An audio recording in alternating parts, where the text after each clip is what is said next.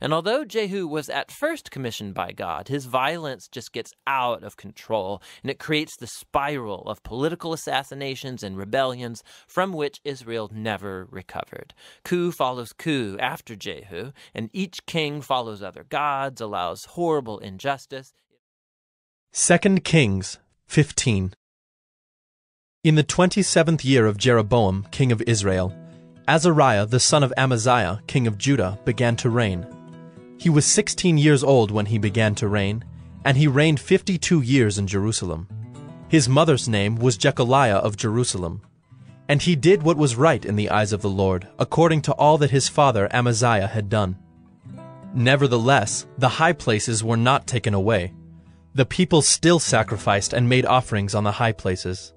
And the Lord touched the king so that he was a leper to the day of his death, and he lived in a separate house.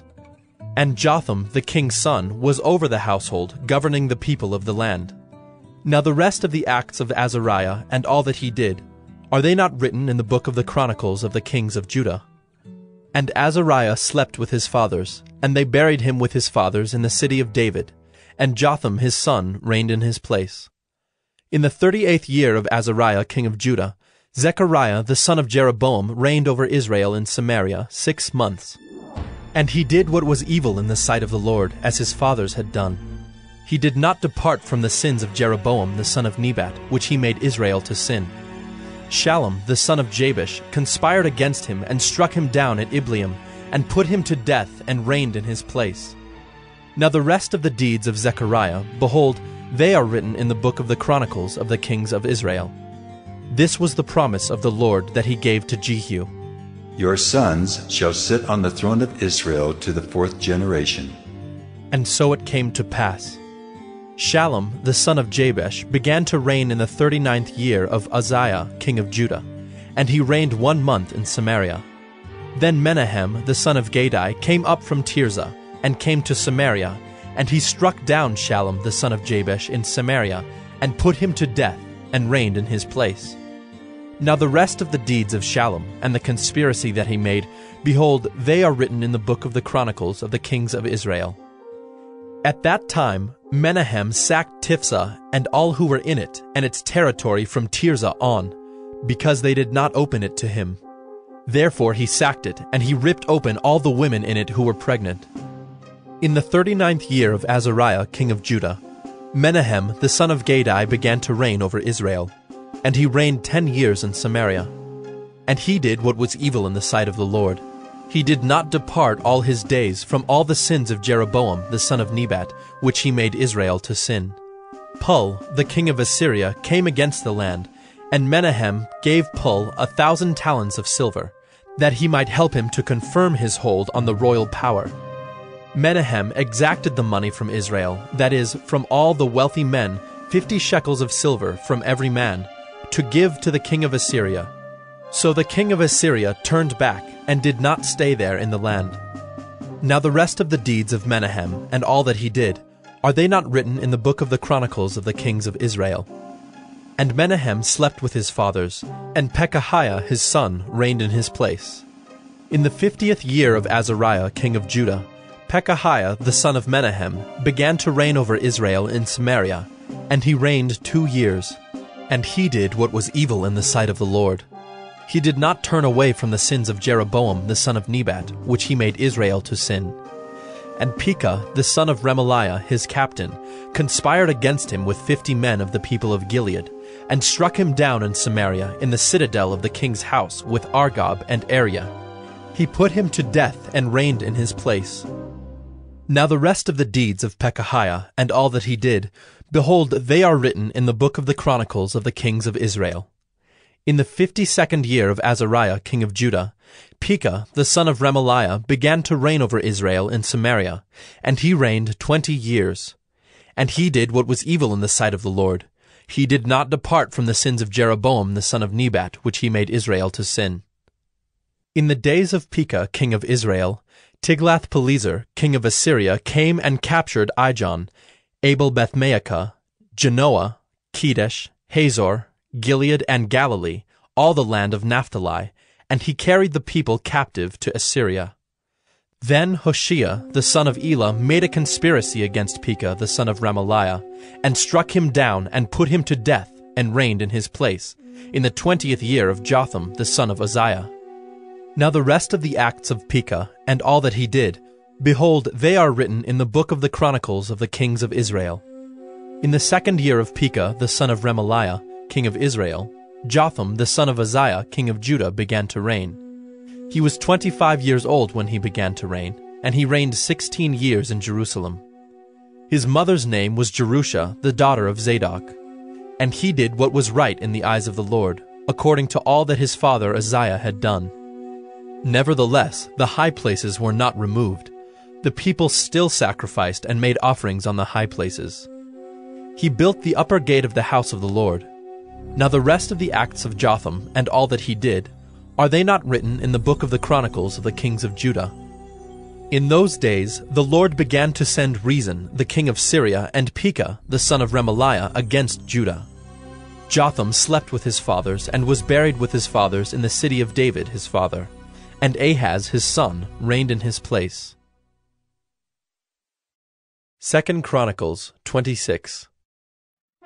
And all the people of Judah took Uzziah, who was 16 years old, and made him king instead of his father Amaziah. He built Eloth and restored it to Judah, after the king slept with his fathers. Uzziah was 16 years old when he began to reign, and he reigned 52 years in Jerusalem. His mother's name was Jechaliah of Jerusalem.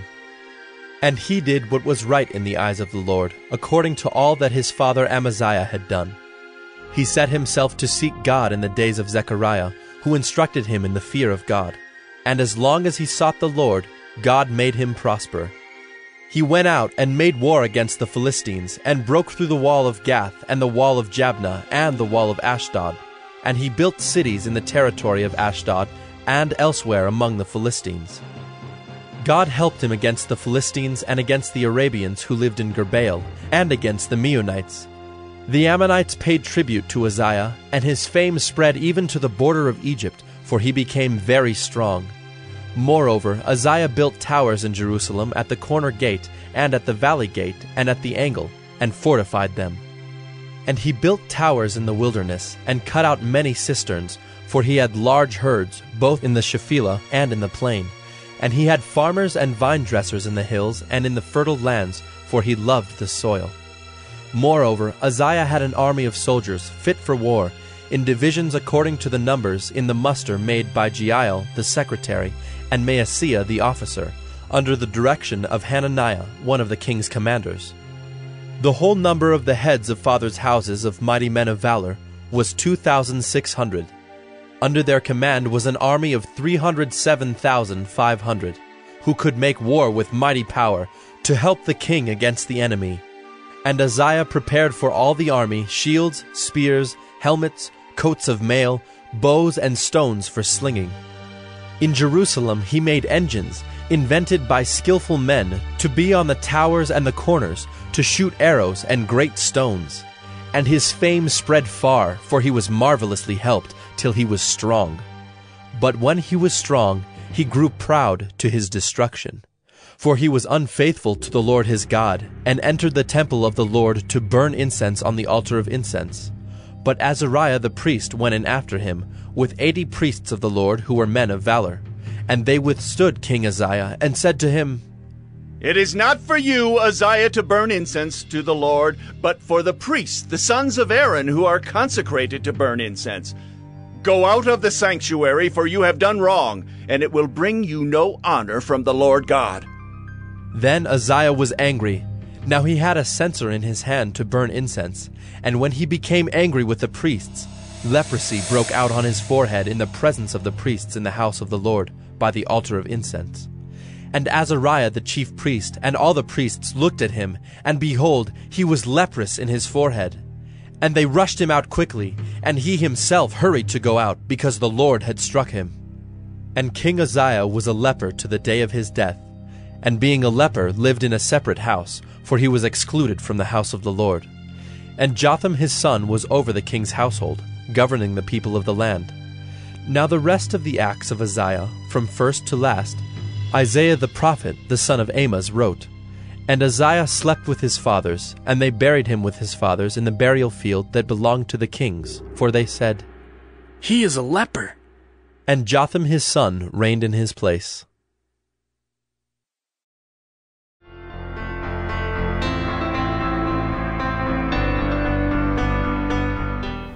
And if you're watching us online, you can trust in Jesus Christ, your Savior, right where you're at, right where you're sitting. The Bible, again, if you would just believe that Jesus died on the cross and paid for your sins and that He rose again the third day, God promises you that He will save your soul and adopt you as His child. And if you do that, we ask you to please email us and let us know that you've done that. The email address is info@exaltcc.com. That's info@exaltcc.com. Let us know you've done that. We want to send you a Bible, help you in your next steps with your relationship with the Lord. And if you have questions about this, you're like, I don't know about that, but I got some questions. Just please email us your questions. We'd love to answer those things and help you understand the gospel better so that you too can trust in Christ, your Savior.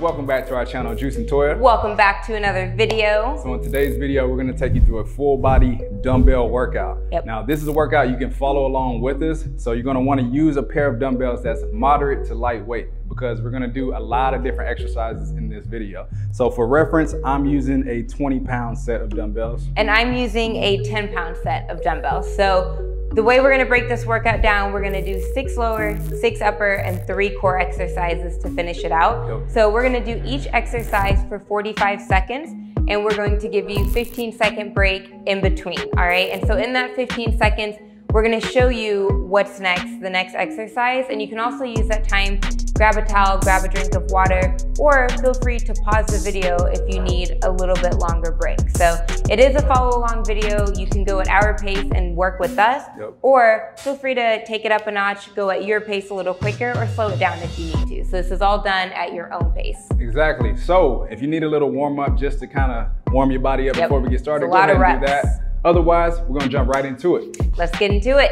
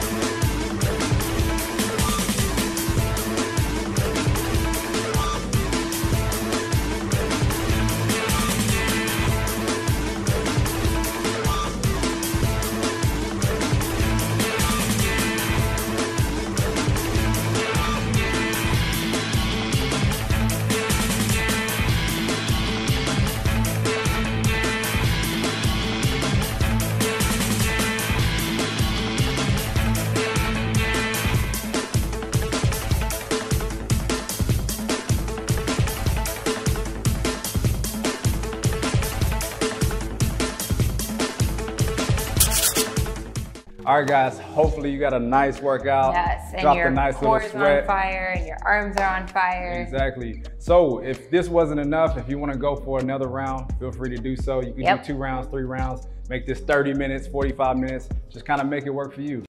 Hey guys, Brent here from the X and Christian Central.